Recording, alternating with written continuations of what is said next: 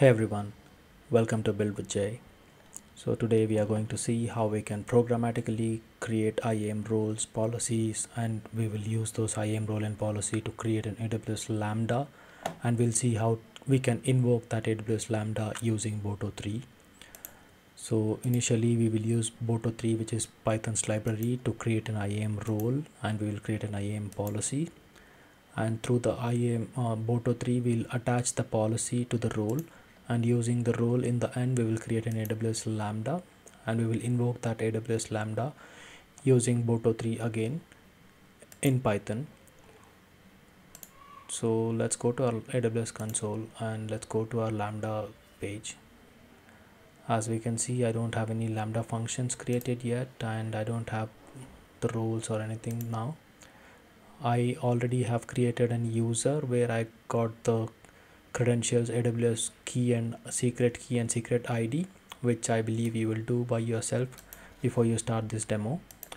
And here I have my Lambda function. This Lambda handler is our Lambda function, which will accept an event and a context. So here in this functions context, we are connecting to S3 using Boto 3's resource method, and we are going to query all the objects in a corresponding S3 bucket. So this is our bucket now.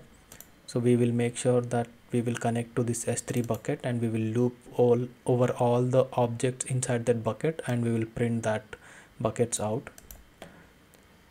So this is the Lambda function, which I have already placed it in an S3 bucket here, which I have zipped the function and I placed it in one of the buckets. So this is the bucket, and I have placed the Lambda function here, and this is our bucket that we are going to query, where we have a file called lambda function.py, which is of 341 bytes.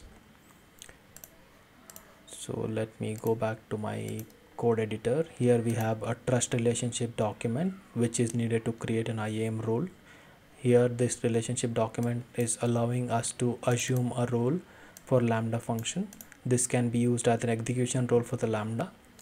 And we have a policy document which have allow functions for S3's list bucket and get bucket actions on the corresponding S3 bucket that we just saw. I placed the AR in here.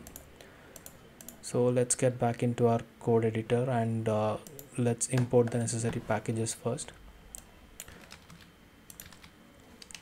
We need time as well. So we have our necessary packages. So let's define a S3 session where we can connect to an S3 bucket. So S3 console. So I'm using config parser because I have placed my secrets in a separate file, config.ini. Through the config parser, I'm reading the secrets into this Python file, and I'm placing everything in the session here. So let's create a class to get our use case running. So I'm going to create a class called Lambda sample. I have already created this class, and I'm going to simply paste everything here in order to demo it for you guys. So for this class, I'm going to call this as a Lambda sample, and this will have a default initialization method which accepts the Lambda name, role name, and policy name. So first thing we need to do is create an AWS role, IAM role.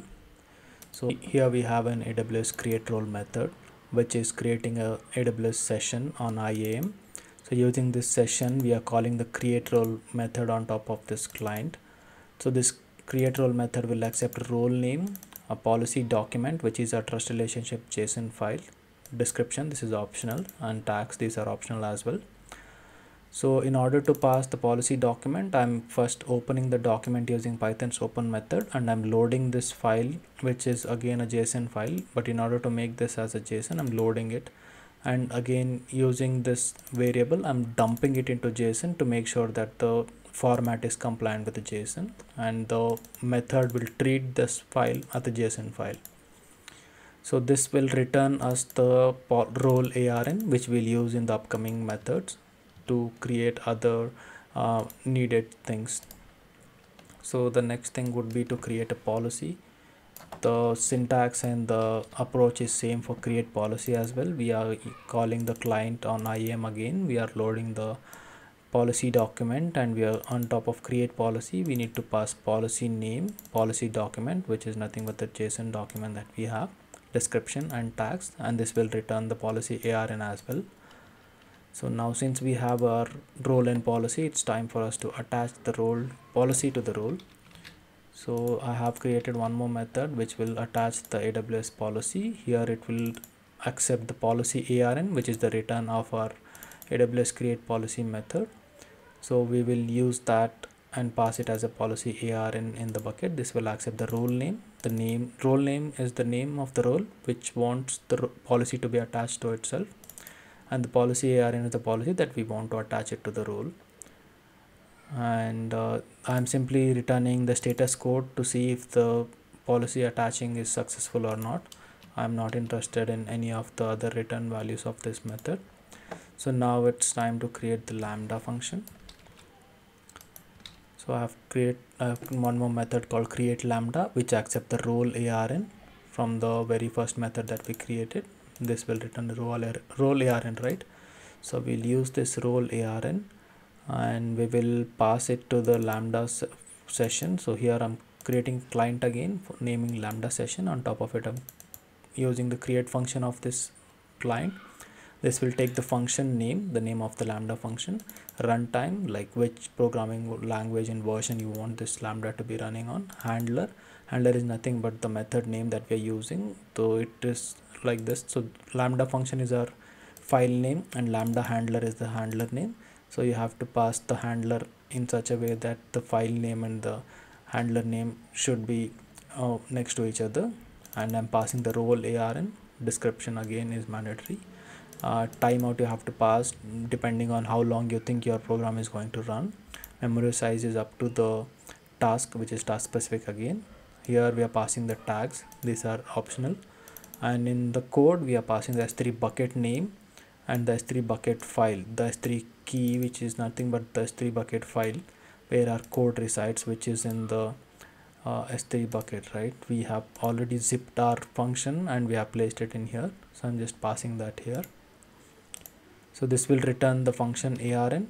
Using this function ARN, we will call the invoke method on top of the AWS client. So we will call the invoke method. We will pass the Lambda ARN, which we got from the previous method, and we will invocation type is request response, which is nothing but I request, and the Lambda will give the response once it is done. If not, you can use other methods like async, and there are many other methods. You can just check out the documentation if you wish to explore on this. So as we have our class defined, now let's initialize this class. Let's name this class training. So this is nothing but the class which accepts the name of the Lambda, name of the role, and name of the policy. This is up to you. You can pass anything that you wish. The next thing is to create a role, and we are calling the AWS create role method on top of this class. I'm assigning to RARN. And next is to create a policy. Same approach I'm taking, and I'm attaching the policy to the role, right? So I'm calling this with the policy ARN that is needed to in order to call this method on the class. And after the attachment is done, I'm waiting for 5 seconds to ensure that the AWS reflects the changes in everywhere. And then I'm creating the Lambda using the role ARN from the first method, and I'm adding it into ARN variable, and I'm using this Lambda ARN and I'm invoking it, and I'm placing the return type into an invoke status method. In the end, we can simply call the read method on the top of this payload to see what is happening in the code. So yeah, let's see what this does, and let's try running this function.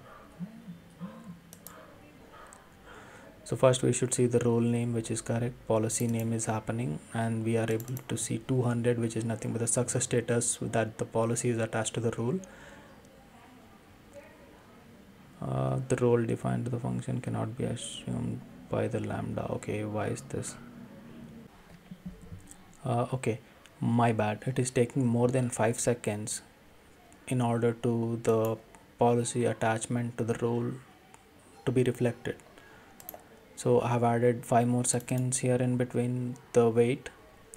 So we'll wait for 10 seconds after the policy is attached to the role, and then we'll call the create lambda function, which will eventually work. That is what I just checked. So I can see the role is created, policy is done, the policy attached to the role is successful. We got 200. Now let's wait for 10 seconds and we should see that the lambda ARN back. Yeah, we got the lambda ARN, and we should see the invocation response as well. So we have the response from the lambda invoke. So now let's go back to our AWS console. If I refresh, I should see the lambda here, and I should see the IAM role.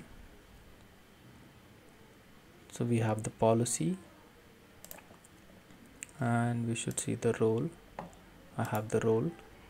The role has the policy attached, and we have the trust relationship. We have the demo tags as well. And now let's go back to our lambda. So we have the lambda code from the S3 bucket. Let's try testing this and compare the response that we got in the local. Let's name this a test event, save, and let's run test. The response should match the response that we got from the lambda. Yes, they are matching, right? So I hope this was useful for you guys. Please do subscribe if you found this useful, and leave a comment if you have any specific use case in mind that you want me to demonstrate and release the video in near future. And yeah, that's about it guys. Thanks for sticking around till the end. Have a good day.